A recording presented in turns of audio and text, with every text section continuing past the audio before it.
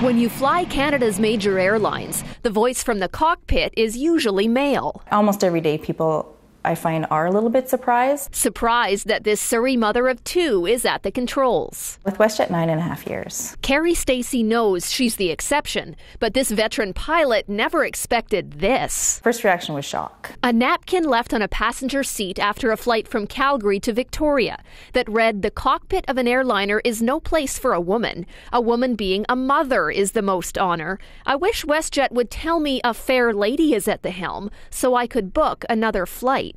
The flight attendants were all ladies, and all of us had our mouths open and in shock. We really didn't know what to say. And I also had a gentleman flying with me, and he felt the same way. I mean, we were all in shock. In a statement, Westjet said, "We are enormously proud of the professionalism, skills, and expertise of our pilots, and we find this note very disappointing." It's absolutely ridiculous. I mean, it doesn't make any sense. Women are as good or maybe even better pilots. Pre-landing checks completed. Anna Serbanenko is a pilot and instructor at Canadian Flight Centre in Delta, where between 10 and 25% of students are women. Sometimes you get into this old boys club, and as a woman you have to fight your way through it, and the only real way to get through it is just by your pilot skills, and you have to be sharper, better. I just hope that that mindset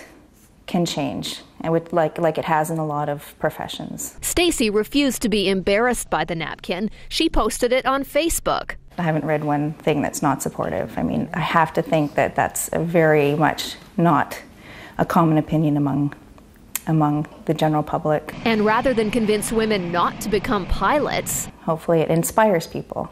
That's my biggest hope. Shannon Patterson, CTV News, Surrey.